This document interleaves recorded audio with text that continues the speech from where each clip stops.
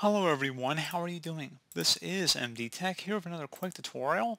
In today's tutorial, I'm going to show you guys how to calibrate your monitor on your Windows 11 computer. So this should be a pretty straightforward process, guys, and without further ado, let's go ahead and jump right into it. You want to start by opening up the search icon, type in display. When the best matches should come back with Calibrate display color, go ahead and open that up. So at this point you can see it says you can improve the color on your display by using the display color calibration to make sure that colors appear accurately.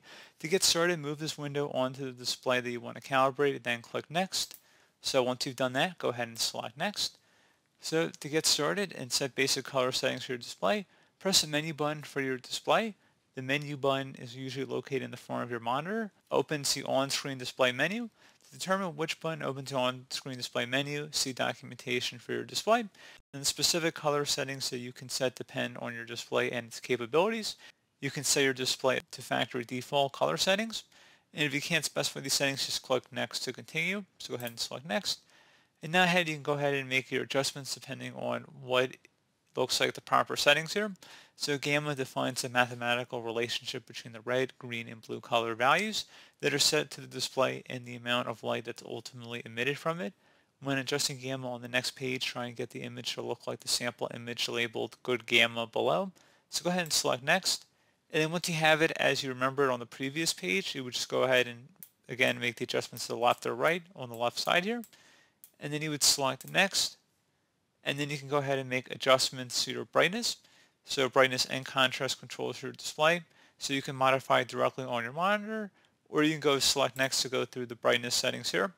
And then once you've made your selection, you can go ahead and select next. And now at this point, you go customize it for your display. So use the controls in your display to set it higher or lower. So this will be an actual setting on the monitor itself. And you want to keep doing it until you can distinguish the shirt from the suit with the X barely being visible. So once you've done that, you go ahead and select next. You do the same kind of setup for the contrast settings here as well. So again, it's a pretty straightforward process there, guys, just kind of following along with the on-screen prompts. Select next, and then you would go ahead and again adjust the settings on your monitor, and you just would follow along again with the on-screen prompt, setting up the red, green, and blue sliders here as well. And you just would finish up just to do that. And you can also enable clear type, which will make the text you see on the screen sharper, clearer, and easier to read, which is just a bonus, basically. And you go ahead and select next. And then you can go through the clear type text tuner here. So pretty straightforward process, guys. Do hope I was able to help you out, and I do look forward to catching you all in the next tutorial. Goodbye.